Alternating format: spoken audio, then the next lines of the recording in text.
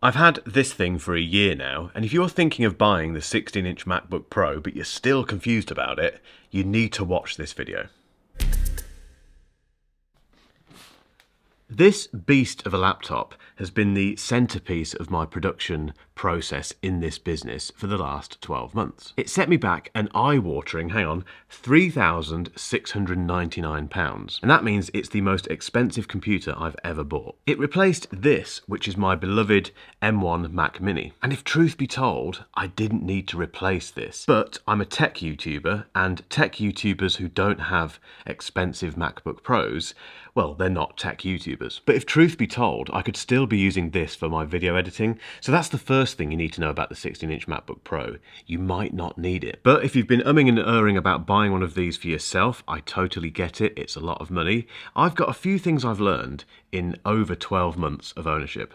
Firstly, a quick word from today's sponsor, Ugreen. I'm a massive fan of Ugreen's accessories, and this wonderful little 65-watt desktop charger has been a bit of a revelation. I've been using this on my production desk. It's sitting neatly beneath the monitor on my little monitor riser, and it's just such a convenient way to charge up to 4 things at once. And you get 4 ports. You get 2 USB-C ports, which are capable of 65 watts each, and then 2 USB-A ports, which are capable of 22.5 watts each. And depending on how many things you plug into this at once, it will automatically distribute the power to best charge each of those devices. And it does all of this via GaN technology, which is the sort of thing that you want in these devices. It just means they're very small, as you can see. They're also silent, and they're completely safe. It's just such a brilliant, convenient, neat way of charging things. I've got the bigger brother of this over on my messy setup desk, which charges loads of things at once. That has been brilliant. This has been brilliant. And the best news is that Ugreen are running some very tasty Black Friday deals at the moment,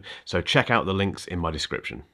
So if you've been thinking about buying the 16-inch MacBook Pro for a little while now, and you've pretty much worked out all of the questions that you had in your head, I've got some very good news. You will not be disappointed by this laptop. So if that's you, you can actually stop watching this video now and go and buy one. Honestly, I don't mind. I mean, come back if you want and perhaps subscribe just to say thanks. But trust me, you will not be disappointed with your purchase. However, if you're still not quite ready to part with all that money, you've probably got a few questions. Is it too big and heavy? Has the keyboard been fixed? Is the notch really annoying?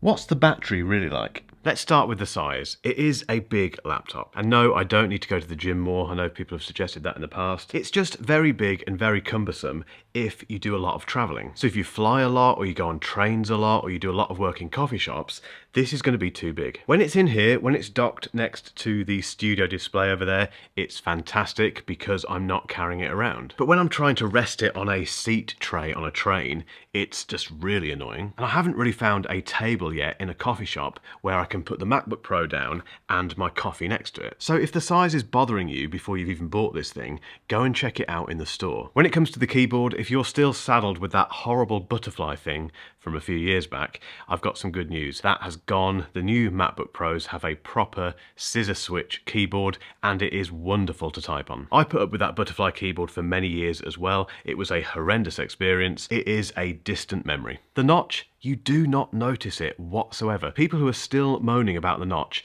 need to do some proper work, because as soon as you start using this thing, the notch disappears. As for the battery life, it is fantastic. The standby time goes on for days and days and days and days, but it's the in-use time that is the most impressive thing. And it has got to the stage with this laptop where I forget it's not plugged in, so if I'm doing a 4K video edit in Final Cut Pro, I can sit there for hours on battery power. And this has a massively positive impact on the ownership experience, because you just spend so little time thinking about where the next power point is. You just don't think at all about the battery. If the size isn't an issue for you, I'd argue that the battery life on the 16-inch MacBook Pro is one of the main reasons to go for the big one. The other thing I would like to mention is the display, which is absolutely amazing. It's hands down the best laptop display I've ever used. If you put all the silly names to one side, the XDR stuff, it's just a very, very sharp, very bright, wonderful display to work on. The only thing I'd say is that ProMotion is a bit of a non-event. It's certainly not as noticeable or as beneficial as it is on the iPhone and the iPad. Just bear that in mind.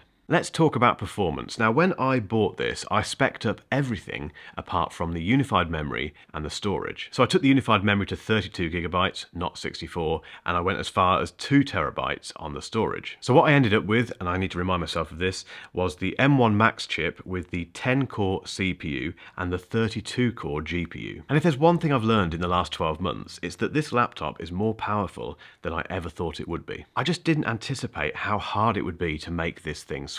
The fan very rarely kicks in, and when it does, it's incredibly quiet. I just think back to my Intel 16-inch MacBook Pro, which was like an aircraft carrier. On that laptop, you only had to open a Word document for it to sound like it was taking off. This is nothing like that. I'm not doing really complicated 8K edits on this thing, but I am using 4K 10-bit 422 footage from this camera. That's fairly chunky stuff, and it will put a lot of computers to task, but it barely touches this 16-inch MacBook Pro. And this leads me to an inevitable conclusion about this laptop. It's more powerful than most people need. And this is a wonderful thing because it means you can save some money. As I've always said, if you do the sort of work that needs loads of GPU cores, loads of unified memory, plenty of internal storage, you know that's the case. But if that's not you, and if like me, you're perhaps doing 4K video editing or fairly normal audio production, development stuff that isn't particularly intensive, then again, you know that's the case. Save yourself some money. You might want that all-singing, all-dancing M1 Max chip with 64 gig of unified memory and loads of storage, but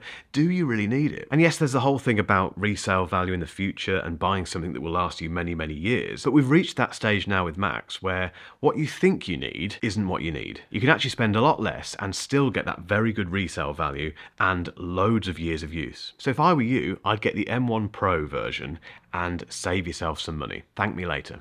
As much as I love and I'm impressed by this 16-inch MacBook Pro, it is becoming more of a burden the more I travel. I am traveling more now for this business, and as mentioned earlier, I can't fit this on any table that I can find when I'm out working on the road, and it is very heavy in my backpack. So although I'm not completely committed to this plan at the moment, I am thinking that when the M2, or the rumoured M2 powered MacBook Pro arrives early next year, hopefully, I'll probably go for the 14-inch version. This big, beautiful, insanely powerful laptop is the most impressive I've ever owned. It's just not for me. At least I don't think it is. I'm so indecisive about this. I need your help. Have you got a 16-inch MacBook Pro? If so, is it too big? Is there anything about it that's making you think, I wish I had the 14-inch version? Let me know in the comments. However, if I've answered your remaining questions about the 16-inch MacBook Pro and you're ready to buy it, I go right back to what I said at the start of this video. If you do that, you will not be disappointed. And if you've still got some time, keep watching for a link to a video I made recently where I go into my current daily tech carry.